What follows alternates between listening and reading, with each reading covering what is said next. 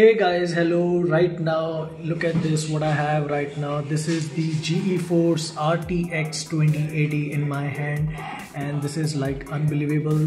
And let's just show you how exactly it looks like. This is how the GPU looks like, and if you look at the top, it has the 6-pin and the 8-pin power connector. There are the black colored heatsink. This time the Nvidia went with the dual fan, and this time they are not going with the traditional blower series fans, and they are going for a much better cooling solutions, because I think obviously these cars will get much better hot.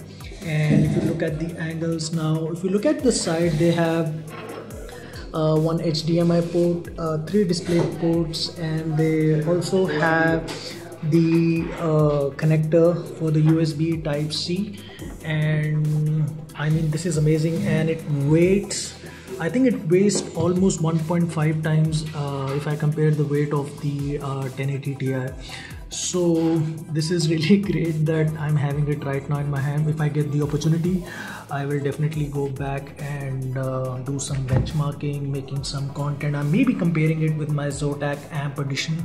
So this is just a quick look at the Nvidia RTX 2080.